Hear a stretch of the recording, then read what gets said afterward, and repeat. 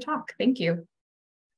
Thank you so much, and thank you for inviting me to be part of this exciting afternoon with a great set of speakers. So I will talk about predictive models of COVID-19 severity and patient outcomes that we have developed at Boston University. And just to give a little bit of a context, we've been working for quite some time before the pandemic on a variety of models that predict disease and important key events, for instance, hospitalizations, and also on models that prescribe treatments. So when the pandemic started, we mobilized, like the rest of the scientific community, and we also mobilized a relatively large network of collaborators. So we obtained access to a variety of different data sets.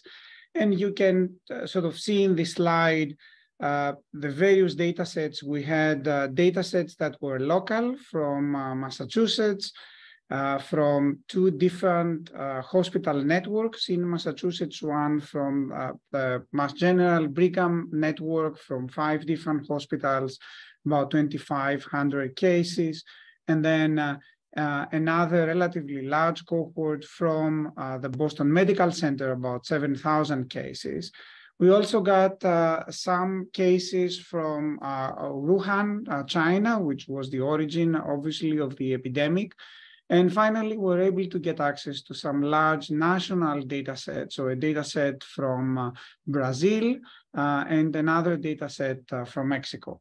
So in this very short presentation, I will focus more on the most recent work that considered the data set, the series of patients from the Boston Medical Center. The Boston Medical Center is the teaching hospital affiliated with the BU medical school, and is also a safety net hospital. And as you will see, this has some interesting implications in the findings that we were able to get. So we got access to the entire 2020 BMC cohort, about 7,000 patients. So those were patients who tested positive for COVID-19. And just some rough statistics, about 20% were admitted. From those admitted, about 23% or so were admitted to the ICU. From those admitted to the ICU, about 58.7% were intubated. And from those intubated, about 70% unfortunately did not make it. And we had lots of information about these patients, including demographics, their vitals throughout their hospital stay, radiology reports, their medical history, any symptoms, any lab results, any medications, and even information about depression status, zip code, and also we had information about the occupancy of the hospital at the time that each one of these patients were seen. We also had information on social determinants of health. BMC runs a program called the Thrive program, that everyone who has an encounter with the hospital is being given a survey, and that survey asks them about need in a variety of different areas, including housing, food, transportation, help with caretaking, medications, help in getting access to medications and paying for medications, education, and employment. And a lot of the information was in tabular format that is more easily handled by AI machine learning methods, but also there was quite a bit of information, particularly radiology reports and other reports during the hospital stay that were just narratives, reports by clinicians. So we had to use quite a bit of natural language processing in order to extract appropriate findings from the text. And what we did is we developed a set of robust interpretable models that can predict hospitalization, ICU admission, mechanical ventilation, and death. And I'll show you some examples. I will not be exhaustive, again, in the interest of time. So first, what we did is for every patient, we constructed a timeline from the time that we were aware of the patient testing positive and having information about this patient, and up to the point of the event of interest, whether that was let's say, an ICU admission, whether that was a mechanical ventilation. So here is the outcome of interest. And then looking back in time, we created these data buckets. We dropped any information that was available just before the time of the event of interest. That is for reasons we wanted models that could predict what will happen into the future.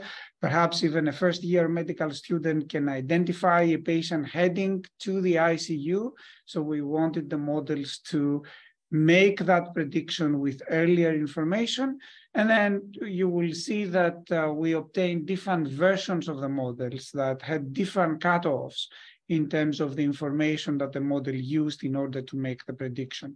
Another reason we created these time buckets is we wanted to capture the dynamic evolution of the progress of the patient while in the hospital. For instance, the dynamic evolution of the vitals, because we understood that this was rather important. So rather than just looking at a snapshot of vitals, let's say at some specific time, and using that information for making a forward prediction, the exact values are important, but also trends are important as well. And physicians, when they look at patients, they sort of look at the trends of the vitals in the patient. So we developed a model that used some fairly sophisticated deep learning methodologies, including LSTM type of networks and a transformer architecture that took as input the vitals, 6 vital signals at different points in time,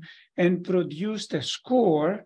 And that score captured the dynamic evolution of the vitals, and that vital score was then used in an ensemble model that was attempting to make a prediction for the outcome of interest. So for instance, hospitalization predictions, you can see that these are fairly accurate. So some of the best models give you a 92%. This is in area under the curve. You can think of this as a measure of accuracy of the model. The best is 100%. A random guess will give you 50%, so 92% is quite good performance. And you can see here that from some linear models that we developed, we also found some of the factors that were important in making the hospitalization prediction. And in blue, you see some of the variables that are associated with some earlier health conditions that, for instance, are highly correlated with hospitalization. You will also see that the occupancy of the hospital, if it was high, was reducing the likelihood that the patient is going to be hospitalized. And also you will see 2 social determinants of health, need for food and need for transportation, that were both contributing to a hospitalization decision. So patients with those needs were more likely to be hospitalized. And I would like to emphasize the role of these social determinants of health. This is something that we also saw in other data sets, particularly in the Brazilian data set. That was a national data set, and we found that socio-demographic factors were impacting hospitalization decisions. What we also found was that the model, the naive model that one is able to produce, is actually rather biased. So you could see here how the model performs out of sample for Black individuals and white individuals. And the false positive rate of the model for Black individuals was twice as much as the model as the false positive rate for white individuals. Even though we were controlling for race, we were controlling for socio-demographic factors, we were controlling for social determinants of health.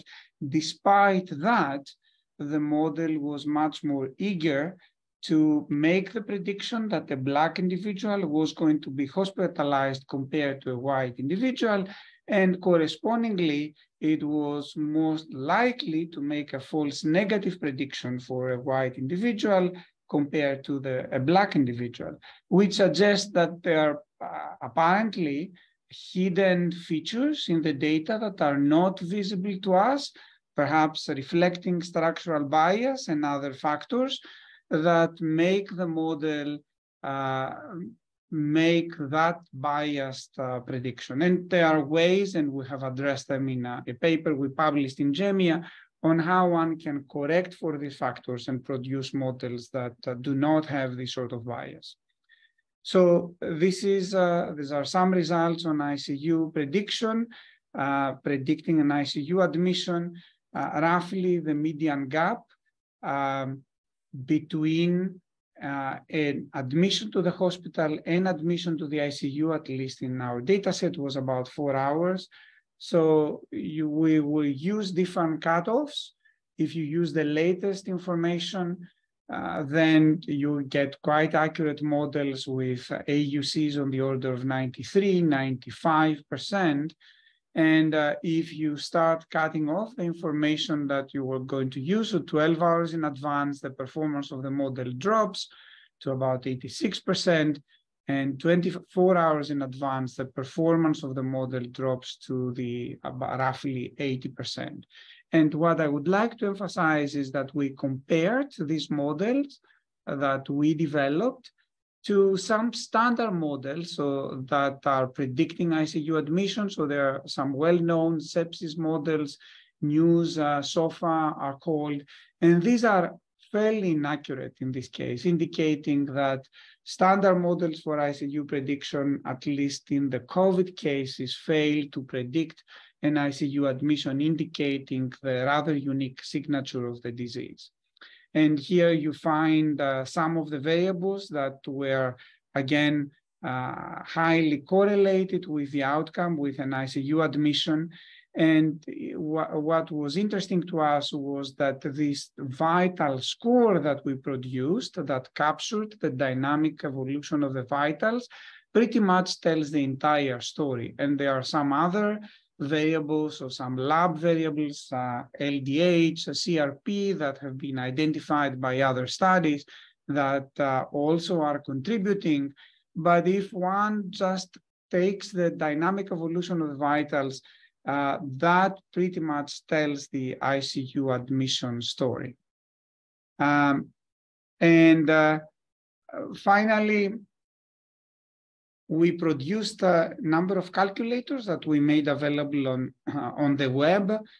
These, I understand, were used by our colleagues, collaborators at Mass General Hospital in the early stages of the epidemic.